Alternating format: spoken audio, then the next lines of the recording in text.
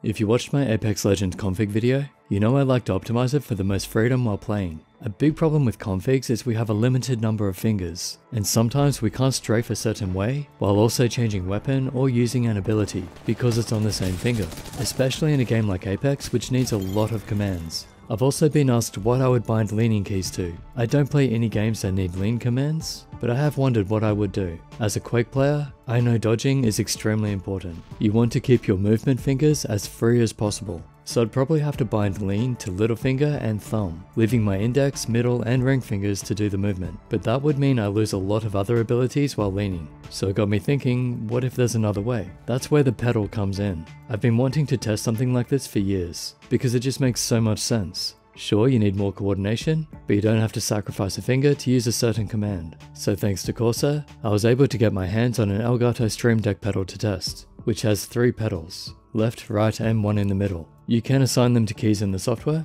so you set lean to whatever they're set to, and now you can lean by using your feet. Much better. In Apex I don't need to lean, but I moved my config around so that I could change the zoom on the scopes.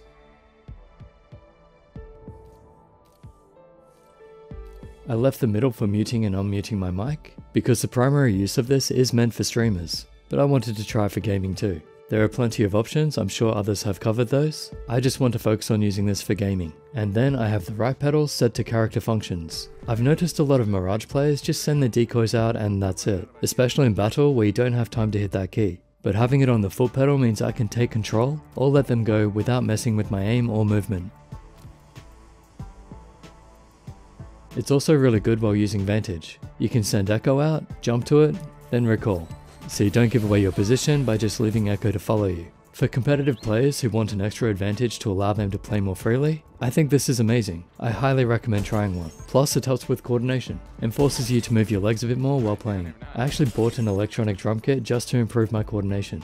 Not for this, but just in general. I like to challenge myself, push boundaries and see what I can do. However, there are some downsides. For one, if you're a pro, I doubt they're going to let you install software and take this around to LAN events, so it's probably best you don't use these. If you're only playing at home, then no problem, all good. And I couldn't get it working in Quake Live. I'm told others could, but I think it's because it's running the keys through the software, and Quake doesn't like that. That might also explain the next problem, which is while it does work in CSGO, when testing the latency in this, it's about 100 milliseconds higher than the mouse.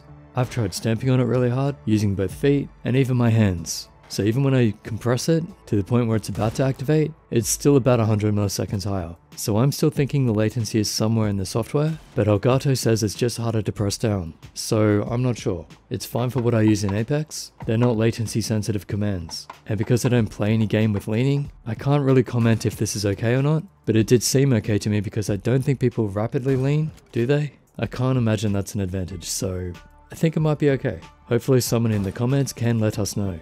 So it isn't a perfect product, but it is a really good one. And for me, it's exactly what I wanted. I love being able to have extra commands at my feet while gaming, because it means I can play more freely. As in, I don't have to take a finger away from my movement or other abilities, I can just set it to the foot pedals. So a big thanks to Corsair, because without their help, I wouldn't have been able to get one of these in Australia. Which is the last problem I should mention. They've been on back order for months, so hopefully more become available here in Australia. I don't know about overseas, but I think this could be really popular. So in short, very happy with it, great for freedom, just need to fix the latency if it is indeed there, I don't know for sure. And someday maybe I'll get it working in Quake Live, not that I really need it there, but it would be good because it works in everything else. So I hope that helps, usual links below, sub, like and share, catch ya.